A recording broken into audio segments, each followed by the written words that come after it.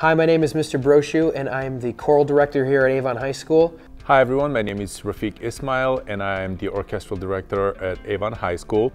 Hi everyone, I'm Mr. Culbertson. I'm a music teacher at Avon High School. It really is a pleasure to be the choir director here. We have 4 really awesome choirs made up of students of all ages. We have the men's choir, which is mostly 9th, 10th grade students.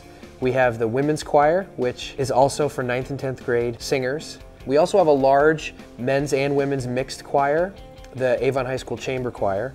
And our 4th choir here is our most select audition choir, the Camerata Singers.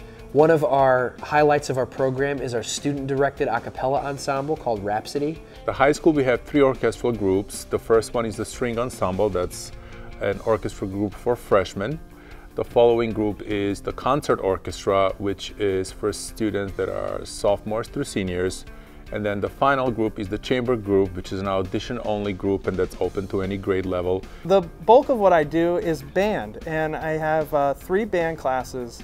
The first one, concert band, is for incoming students to the high school.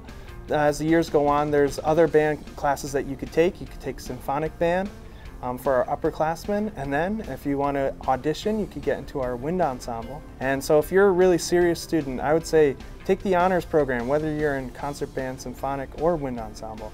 And if you're a student who just wants to continue playing and have a little bit of something different in your schedule, you could take band for CP credit. We have a Piano 1 and a Piano 2 course, which get you started on the basics of playing the piano. I teach a beginner guitar class, and there we just teach the concepts of general music through the use of the guitar. The music tech, we get to compose music, get to use computers to compose and arrange. And I also teach the AP Music Theory class, which is a lot of analysis and why music sounds the way it sounds and so on. Our jazz program is really exciting too. We have 3 groups, we rehearse after school, and any instrument can try out for these ensembles. We have a great music honor society here called the Tri-M Music Honor Society for students that would like to serve with their musical talents.